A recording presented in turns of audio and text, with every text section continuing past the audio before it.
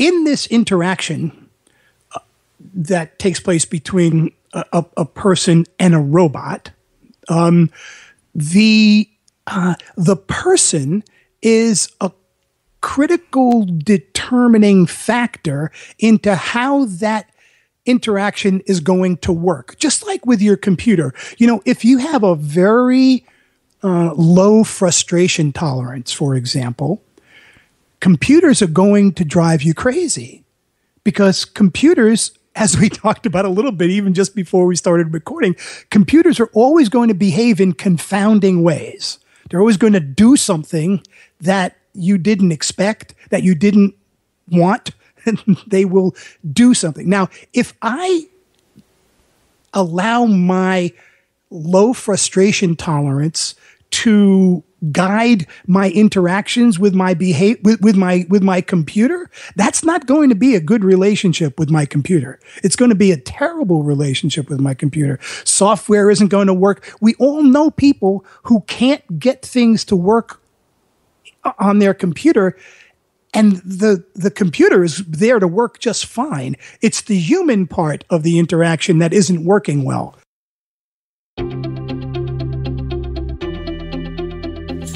I'm Srini Rao, and this is the Unmistakable Creative Podcast, where you get a window into the stories and insights of the most innovative and creative minds who've started movements, built thriving businesses, written best-selling books, and created insanely interesting art. For more, check out our 500-episode archive at unmistakablecreative.com.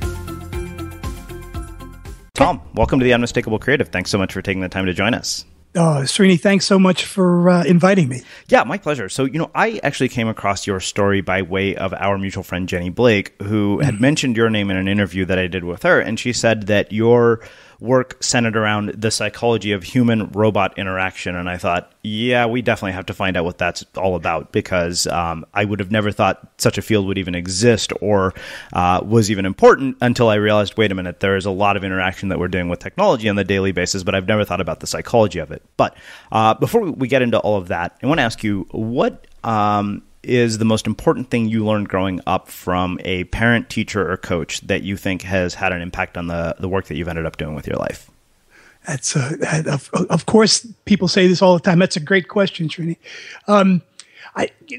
My father, who was an interesting man in that he went to the 5th grade in school and was a worker all of his life, somehow always found a way to put himself into positions where people relied on him. And I would watch as my father mixed cosmetics in huge vats for a distributing company. And he did so from memory. He never wrote down the formulas. He was not very good at writing. He never wrote down the formulas that he used. He just remembered all the quantities and all the different ingredients, and he mixed them all together. And one day I was talking to him, and he said, it's never a bad idea to make yourself indispensable in a job. And I kind of laughed. I said, well, that sounds like some great advice. So I've always felt like, just as your work is focused on being unmistakable, I've always felt like, how do you make yourself somebody who's unique within whatever context you're in? And so that was pretty good advice from my dad. Mm-hmm. So how did that impact the choices that you ended up making with your life and your career later on? Well, I from a young age, for reasons that are always shrouded in the stories we tell ourselves about our lives. At a young age, I decided that I wanted to become a psychologist. And it was intriguing to me that the ways in which people interact with one another are endlessly fascinating and to some degree knowable. So when I started to study psychology, this was in the mid '60s. What I saw was that American psychology at that point was very much very strongly influenced by behaviorism. So what we had was basically an approach to psychology that was based on stimulus response model, and very little about what we actually think of as psychology, which is what humans experience. And so I started to wonder about, well, who's studying this other side of things, not the behavior, but the experience that each of us has as living human beings every day. And what I found was that there was this unique area of psychology, kind of a humanistic, as it was called at the time, humanistic psychology that was distinctive from the mainstream. And it also was not psychoanalysis. So there was kind of, and it was actually called the third force movement. It was a way of thinking about human experience that was neither the classic psychoanalytic model, nor was it this what I would always consider to be animal laboratory-based behaviorism, but it was something unique. So that attracted me, and I think part of it was that it did have that distinctive quality to it, which also resonated very much with my belief system. Why do you think it is that you came to the realization of the importance of being distinctive so early in your life, and yet I think we all kind of recognize the value of that now, especially in the world that we live in today, but it doesn't seem like it was something that was really emphasized, at least when I was growing up. I think some of it has to do with the fact that I was a distinctive child. I was the youngest of three in my family, and significantly the youngest. My late brother was almost 17 years older than me. My sister is 14 years older than me. And then I came along, and I was different than my sister and my brother. I grew up in the Bronx. I grew up in as I already alluded to, a working class family. My father went to the fifth grade. My mother went to the eighth grade. She was a seamstress, worked as a seamstress all of her life. And my brother dropped out of high school, ended up becoming a New York City policeman. My sister did graduate from high school, but as soon as she did, she got a job working in retail, and shortly afterwards got married. But I was always precocious, I guess. I was gifted intellectually with, an ability to do well in school. And so from a very early time on, I had been put into, the special classes for the kids who were going, at the time we called it college material. My mother would go to teacher conferences in school, and they'd say, Tommy is college material. And so there was this sense of being distinctive in my family, and, having this kind of unique, especially in my neighborhood, having this kind of unique set of abilities. My friends they were smart, but they were working class kids smart. They were looking to get a job. Nobody went to college. I was the only one in my group of friends, and first in my family, even extended family, to go to college. So I guess there was this early sense that I was different from a lot of the people in my surroundings. Walk me through from sort of leaving high school to the trajectory that leads to this work, because I think this is something that I'm finding more and more, is that the people that I interview, almost never is their path a straight and narrow one to where they end up at, because you really, there's nothing that is ever put in front of you that says this is a potential career option. Yeah, that's certainly true in my case. As I said, I grew up in the Bronx, and in this neighborhood with very similar kinds of kids, although the kids who were in my special, in my smart kids classes, they were all going to go to college. And I started thinking, when it was time, when I was deciding where I was going to go to college, I had won scholarships to New York State schools, and I started thinking, I don't want to go to a school that's anything like New York City. I don't want to be anywhere. The world is bigger than my Italian focused neighborhood in the Bronx. And I had never been west of New Jersey at the time. And a friend of mine, a kid in my neighborhood, had gone to the University of Dayton in Dayton, Ohio. And he liked it a lot. He was turned out that he was a junior when I was a freshman. And he said, Dayton's a pretty good school. My parents were, as I say, working class, couldn't afford to send me anywhere really expensive. And it turned out the University of Dayton had a payment plan, monthly payment plan for tuition, which really worked for my parents. They could budget for my tuition. And Dayton, Ohio was about as far away from the Bronx as I could get at that point in time. And so that's where I went. I went to the University of Dayton, which was, by the way, a Catholic university. I had gone to public schools all my life in New York City.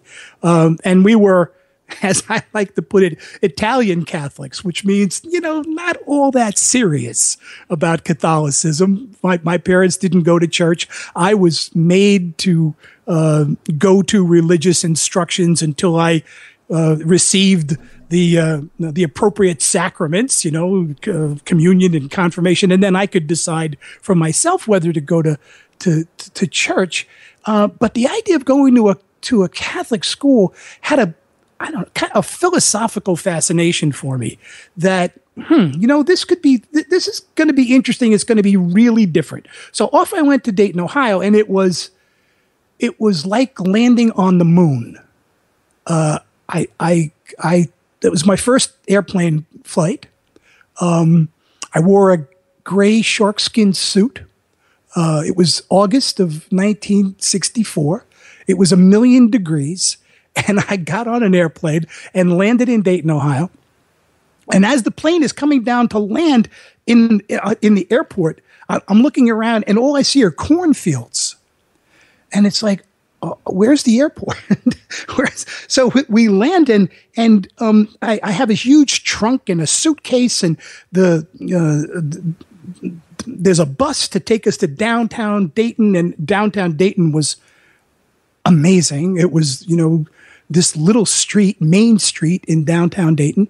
And from there, I took a taxi to my dormitory on campus, and I had this huge trunk and a suitcase, and the taxi driver took the trunk and put it in the back of the taxi and took my suitcase, and here we go driving to campus and drive up this long hill to my dormitory, and we get there. The taxi driver takes out the trunk, and he carries it into the dormitory, and I pay him the fare, which was, I don't know, $2 or something.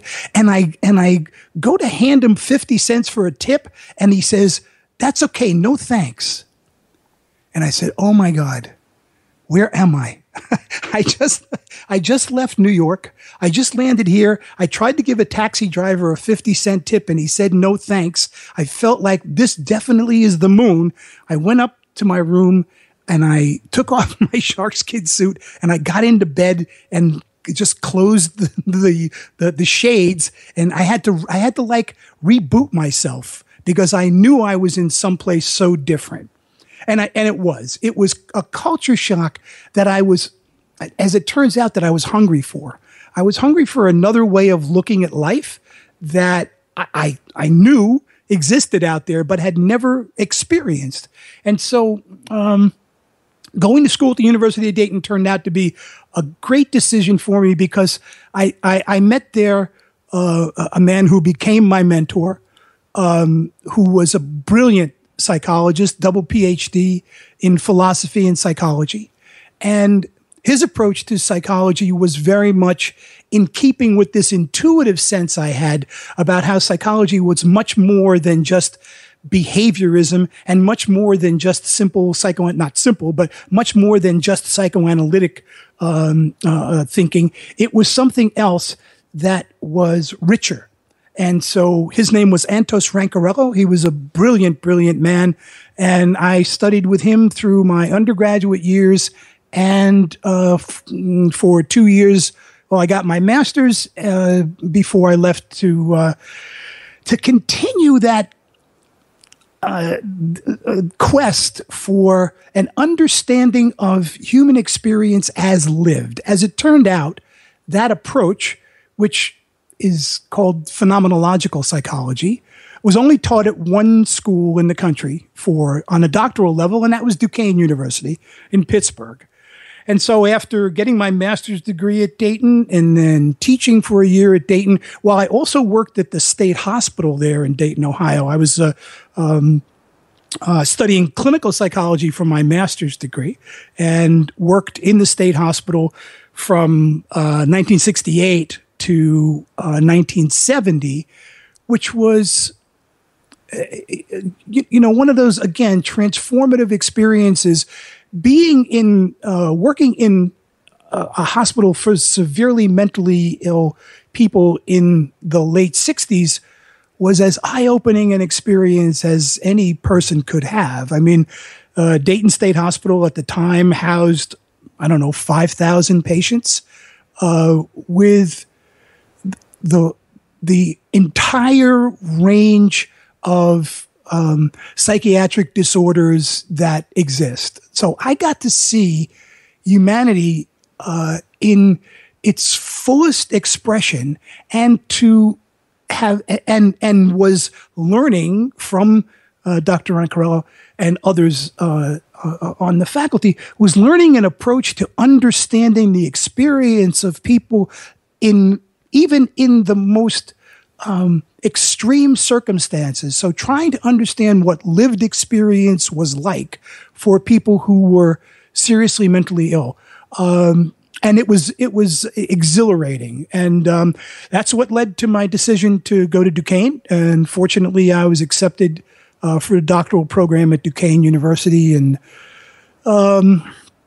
continued to work in institutions for seriously mentally ill people for inpatient for another 4 years before deciding that what I wanted to do as a clinician was to work with a community mental health center. So I went to work for a very rebellious group of clinicians who had formed in the 60s.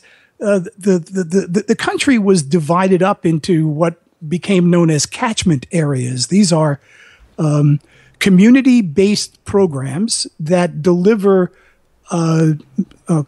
quality, we hoped, mental health services to people who of all income levels, of all.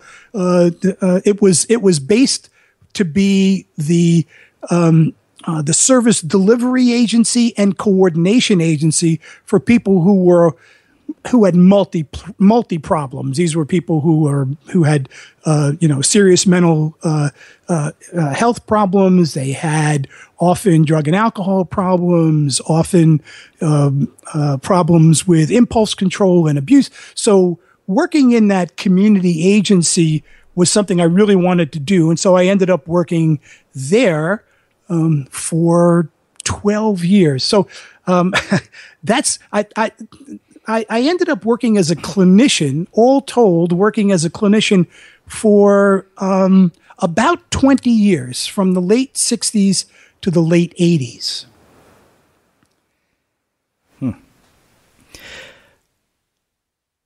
From there, there, things got even more complicated, because one of the things that happened was that I mentioned that our organization was kind of a rebellious group, and the way that agencies were funded for mental health services back then was through state grants. The federal government would give money to the states would give money to the counties, and the counties would give money to the agencies. Our agency was initially formed by a group of parents of children with severe emotional difficulties. Most of the agencies that made up these catchment area agencies were either hospitals or universities. Politically, they were much more powerful than a community-based agency like mine was, and so they got much higher per capita funding than the people in our communities. This was in the eastern suburbs of Pittsburgh. Much higher per capita funding, which didn't sit very well with us. So my boss, who was a remarkable human being, a social worker by the name of Ray Webb, would rail against this political system profoundly, and would always be in Harrisburg trying to get more money for our agency. And one day came back and said, you know what we're going to do? We're going to apply directly to the federal government for a block grant so that we get we get directly funded. We will not have to go through the political process with these more powerful organizations, and the people in our catchment area will be funded at the same level as people in other catchment areas. That was a great thing. He said that the only problem is we only have 6 weeks until the deadline for applying for this grant.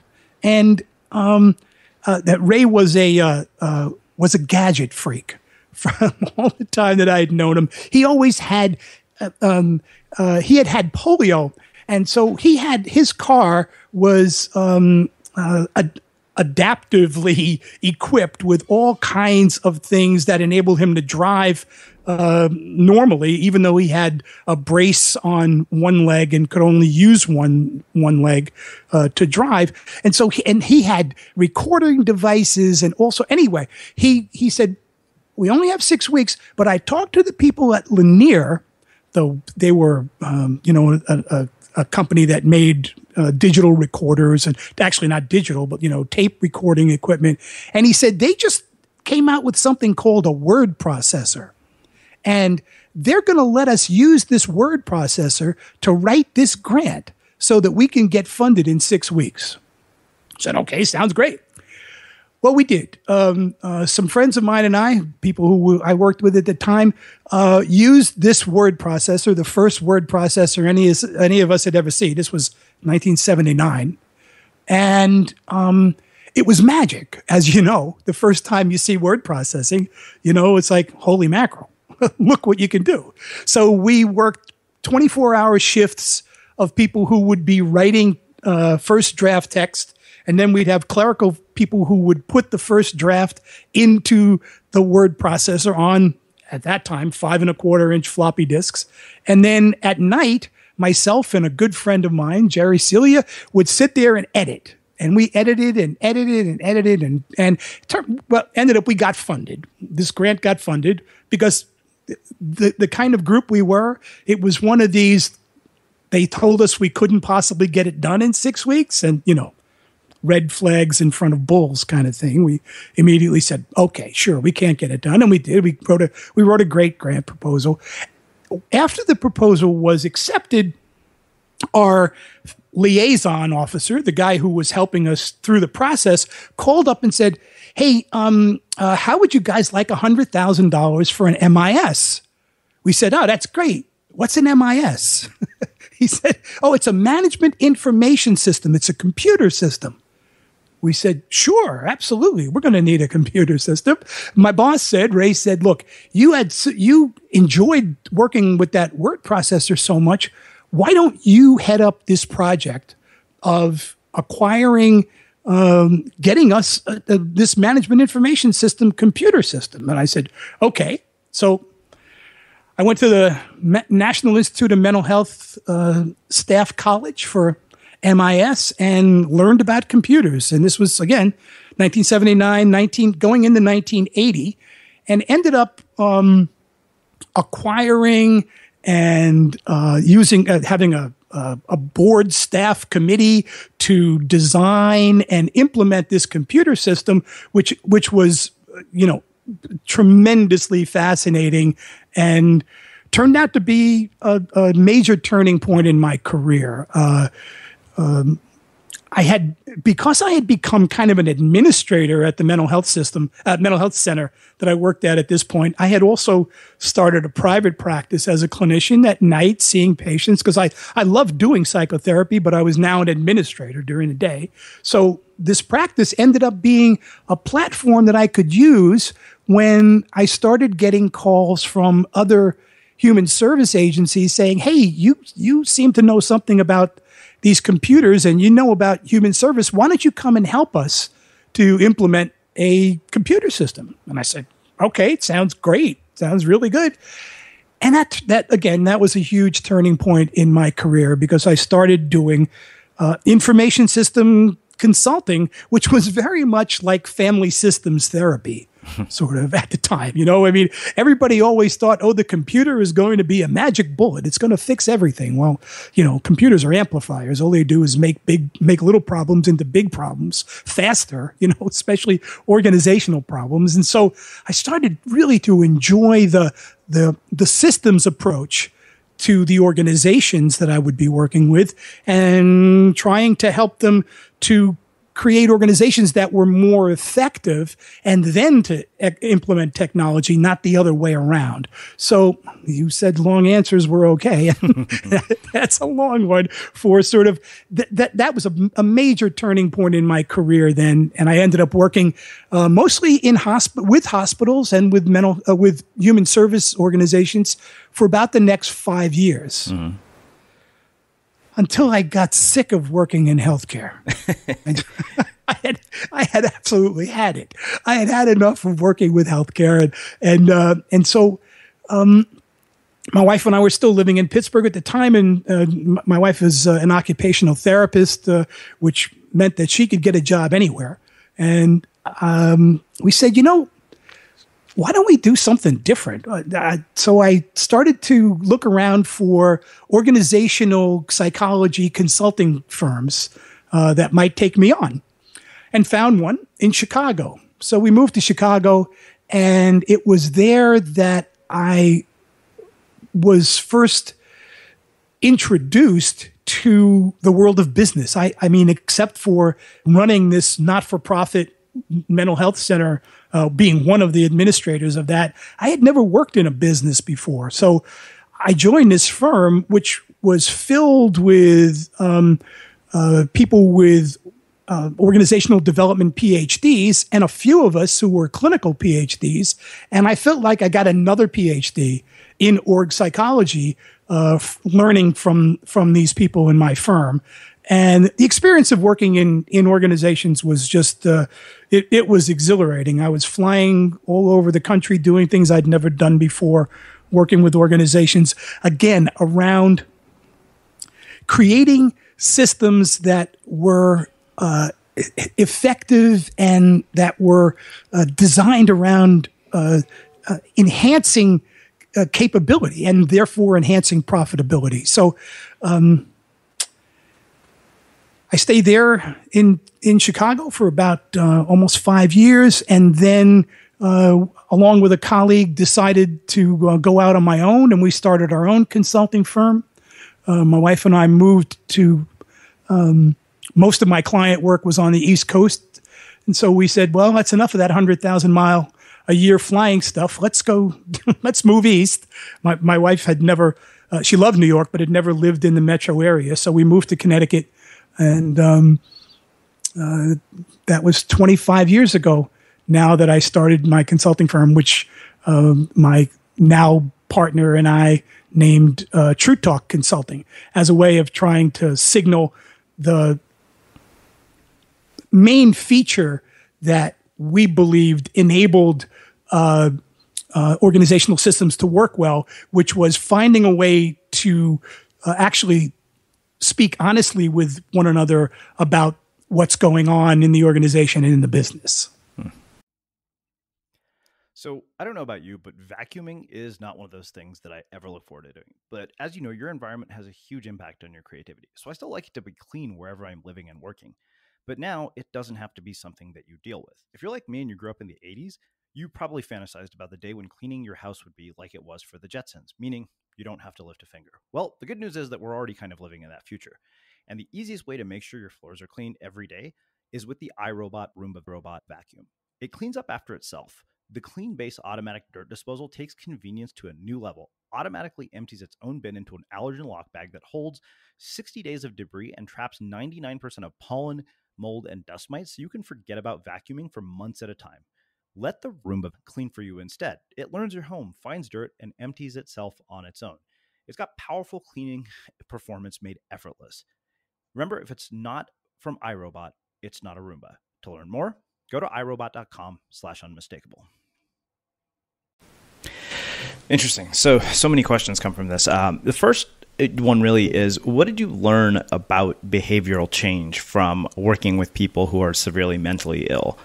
Because the reason I ask that is I think even those of us who are not severely mentally ill struggle with behavior change. So I'm curious, what you learned from that we could be thinking about and applying to our own lives.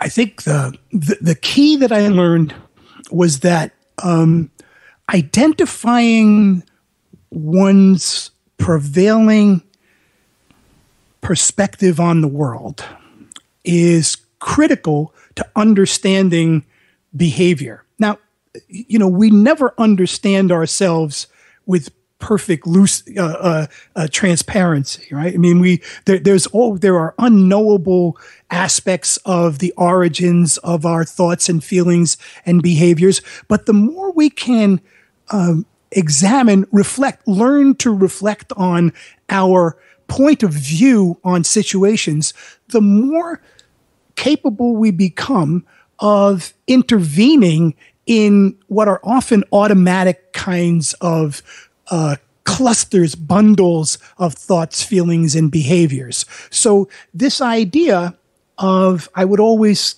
kind of encourage the people that I was working with to take a look at themselves as if they were examining an object.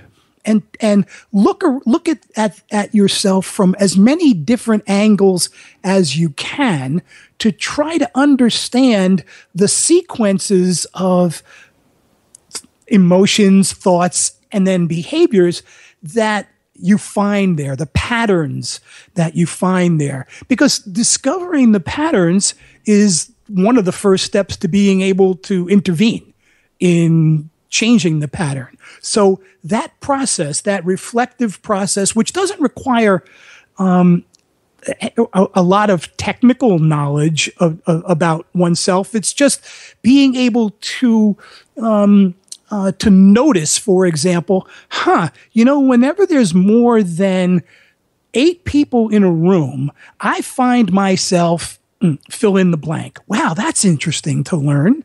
Okay. How do does that work for me? Has that made my world better? Have my relationships improved? Or are there other ways for me to behave in rooms where there are more than 8 people that I would prefer? So it's that process of reflecting, noticing, and then always experimenting, trying little things. I've done lots and lots of marriage counseling kind of work in my career, and would always be encouraging couples. Well, don't do it that way. Don't have that fight about who's going to clean up after dinner. When you come to that moment when you would usually have the fight, stop, take a look at one another and go, oh, this is when we usually have the fight, isn't it? And think about how else you might be able. So it's that process of discovery and experimentation that ended up being a methodology that I think is applicable in a lot of different circumstances. Well, let's do this. Let's shift gears and let's spend the rest of our time talking about what I really want to chat with you about, which is this idea of, the psychology of human-computer interaction or human-robot interaction. Because I would never think that the relationship that I have with my computer is something that I need to consider from a standpoint of human behavior. Yeah. That just wouldn't have ever occurred to me until Jenny mentioned what you did. And I thought, well, that is kind of crazy. But before we go right into that, I want to ask you one other question, which I think will make a nice segue into this. What did you take away from working with humans that has applied to this idea of, the psychology of human-computer interaction? Well, that's a good question. So in this interaction that takes place between a person and a robot, the person is a critical determining factor into how that interaction is going to work. Just like with your computer. You know, if you have a very low frustration tolerance, for example, computers are going to drive you crazy, because computers, as we talked about a little bit even just before we started recording, computers are always going to behave in confounding ways. They're always going to do something that you didn't expect, that you didn't want, and they will do something. Now, if I allow my low frustration tolerance to guide my interactions with my with my computer, that's not going to be a good relationship with my computer. It's going to be a terrible relationship with my computer. Software isn't going to work. We all know people who can't get things to work on their computer, and the computer is there to work just fine. It's the human part of the interaction that isn't working well, right? So with robots, it's even more interesting, because robots they're objects, but they are special kinds of objects. They are objects that have been designed to work with us on accomplishing certain tasks, right? So if I understand my approach to let's talk about a robot that's going to be in let's say in a healthcare environment, where there's going to be a robot that is going to be even just picking up linens, right? In the pushing around a linen cart. If that robot is going to have some characteristics that are going to be human-like. We anthropomorphize objects, right? We ascribe human characteristics to all kinds of things, all sorts of objects. Certainly we do to objects that resemble humans in any way. And as we are anthropomorphizing that object, we are essentially treating it the way we treat people. In a certain way, to a certain degree. I'm using the same set of cognitive, emotional, and behavioral characteristics, that repertoire that I use with other people. To some degree, I'm using that same repertoire in interacting with this robot. So what I learned was that I have to back up just another half a second here and say I teach a course at the School of Visual Arts in a Master's in Branding program called The Meaning of Branded Objects. And in that course, I've taught it now going on 7 years. In that course, what I have done is to help students to understand what I call the architecture of meaning.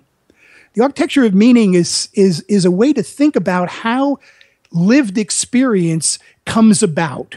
So my lived experience, the way my world presents itself to me, is a function of the way I think of it as kind of three layers, which I've borrowed from information systems technology. So the way I think about it is the hardware, firmware, and software of meaning, the architecture of that meaning, is a function of, the meaning is a function of my hardware, which is my neurophysiological equipment. This is what we as humans share 99.8% of, right? We have these systems that are common to us all. We then move up to firmware, and firmware I think of as culture. So my cultural background, I grew up in the Bronx in the last third of the 20th century, and this kind of an environment, and that's my cultural heritage is a constituent element of the way the world presents itself to me. Finally, my software, which is really my own unique psychological history, is the third component of that meaning generating mechanism that I am in the world, right? So when I experience something in a moment, someone shows me something and I go, "Ooh, I don't like that." That reaction is a function of all three of those layers, if you will, of the architecture of meaning, all expressing themselves in a moment, because, we live in a moment. We don't do the kind of, analytic work of, I wonder where that reaction came from. No, it's just, I just go, "Ooh, I didn't like that." You didn't like it. And if we begin to understand your hardware, firmware, and software, we might be able to understand something about the genesis of that meaning. In terms of an object like a robot, for example, if we look at the difference between, let's say, Western culture and Japan. So here we're talking about the firmware level of that meaning generating mechanism. People in Japan experience robots entirely differently than people in America do. I'm generalizing, of course, but there are great examples of how differently those robots, the robots, what they mean to people in Japan and what they mean to people in the West. And if we look at kind of the origin stories of robots, what we see is that in Japan, there are centuries of centuries of history of people interacting with dolls and automata that are lifelike and very appealing. In the West, we have Frankenstein, and we have these terrible monsters that we create as robots. So when we look at that layer, that firmware layer, and then think about the impact that that's had on our own personal psychological histories, what we see is that how we're going to react to robots is going to be very much a function of these three layers. And when we are now about to be in a world in which we're going to be surrounded by robots of all kinds, some of them are going to be virtual, some of them are going to be physical, how we react to them, meaning how we're going to be able to utilize them effectively, is going to be a function of that meaning-generating amalgam that, is the hardware, firmware, software system. So what I started to do was to think about,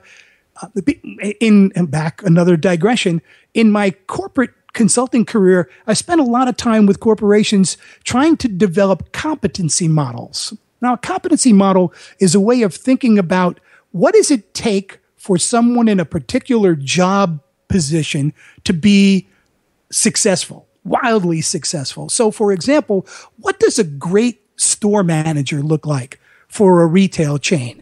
What are the characteristics that we can look for to either select or promote people into those roles so that they can be effective? And by the way, in the retail world, a great store manager can have about a 20% sales delta from a lousy store manager. So it really matters whether or not you can select and promote people who are going to be good store managers. Well, looking at that idea of, what are the constituents of what it will take for people to be really great at interacting with robots, become experts at working with robots, that really got me fascinated. And that started me off almost 5 years ago now on this research into the literature of human-robot interaction. Wow. So, people listening to this are probably wondering, okay, what do I do to prepare for this future that's coming? What can I do to work on, sort of my relationship with machines and, this idea that, there's human robot interaction happening. How do I improve that from my perspective?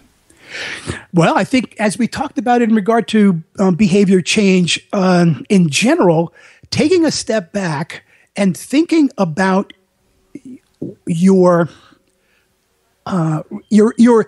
unvarnished initial reactions. So when you ask people, well, what do you think about this new Amazon thing that sits in your house and that you talk to?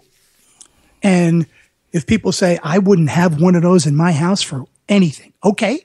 Now that's what I want to hear. I want to hear your first reaction to that, because then what I want you to do is to begin to explore the architecture of that reaction. What is it about this thing that concerns you? What is it that you don't want to be around? And contrastingly, we find people who, bring one of those into my house immediately. Give me one of those. Give me one of those robot vacuum cleaners. Give me I can't wait for the self-driving cars. People who have that kind of an initial reaction. That's telling you about your, if you will, your natural approach. That's kind of part of, and it's emerging from that hardware, firmware, software package that that generates that reaction. Now, if you're interested in developing what I'm calling your RoboPsych, if you're interested in developing that bundle of capabilities, there are areas of, first of all, your mindset is going to be pivotal in whether or not you're going to be effective at working with any kind of in any kind of a situation, but certainly effective at working with technology like robots. So think about, your mindset about robots. If you are thinking, I don't want to have one of those in my house at all, then one of the first things you might want to do is to say, okay, I have to suspend that reaction for a moment and begin now to experiment with putting myself into situations where I'm using these kinds of systems, where I'm actually interacting with this Amazon thing. Maybe I'll go to a friend's house who has one and see what it's like. So approach, that mindset is fundamental. After that, there's a whole series of areas of knowledge and of skills and of abilities and of personal characteristics that are going to, as in any sort of a domain, are going to indicate whether or not you are going to be good at this. So, for example, if you want to work in an area that's going to be rich in robots, which we all are before too long, then taking a step back and saying, okay, how do these things work? What do I need to know about robot systems? How do they work? What are they made up of? You don't have to become, I think it's very important to point out, you don't have to become a programmer to become proficient at using technology. Just like you don't need to know how to tune up your car to be an expert driver, to be an excellent driver. You are an operator of that vehicle. And there are all kinds of cognitive, emotional, and behavioral elements that differentiate really excellent drivers from really terrible drivers.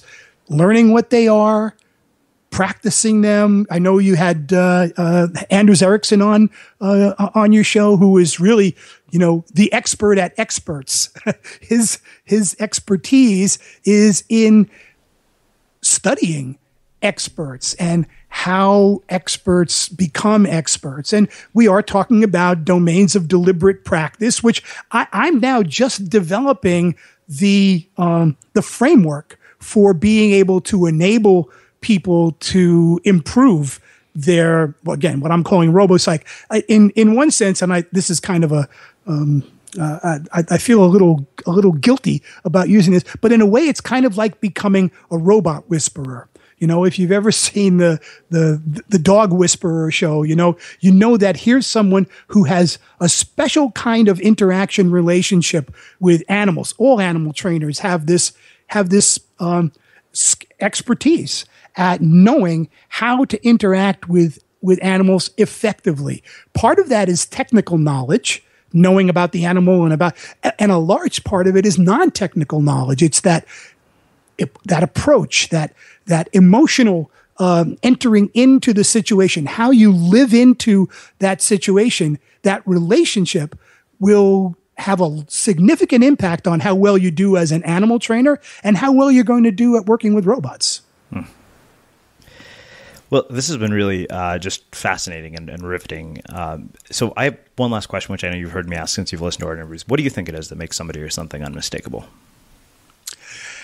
Well, there's I'm rubbing my fingers together, in that kind of, when you feel the fabric on something, there's that sense you have when you're with someone unmistakable that this is a unique, there's a uniqueness about this interaction. And my whole career has been about studying experience, lived experience, the life world.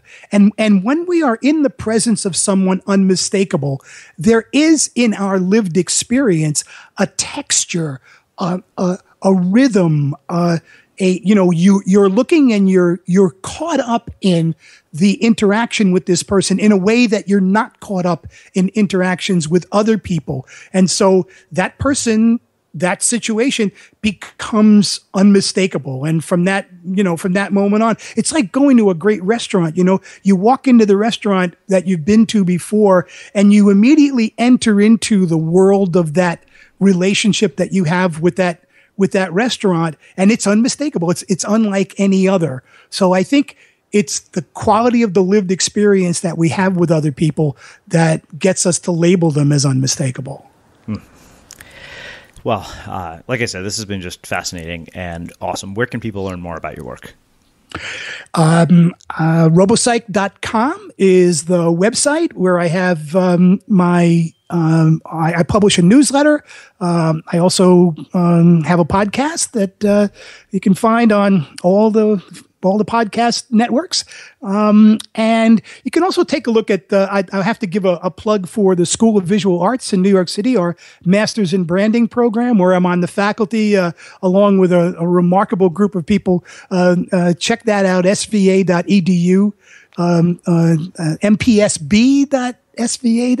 I always get that a little confused, but just Google School of Visual Arts Masters in Branding and you'll find us.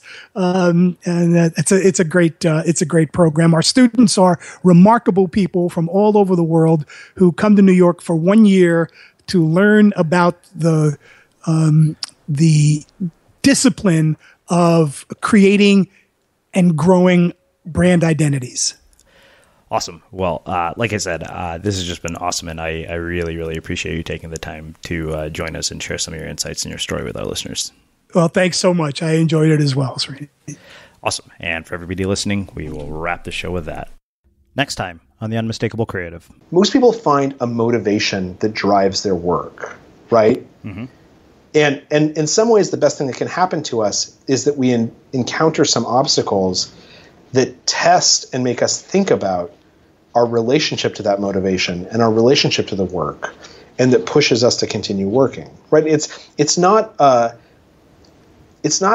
coincidence. Let me put it this way: if you look at most politicians who've gotten to the presidency, they had some period of deep disappointment earlier in their lives, and it's not that they become president because of that setback. It's that they have the capacity to become president, and when they encounter some type of secondary setbacks, they know that they can push through it because they know that they have this genuine, passionate commitment to what the work is, as opposed to just the outcome of the work. Author Charles Duhigg joins us to talk about his new book, Smarter, Faster, Better.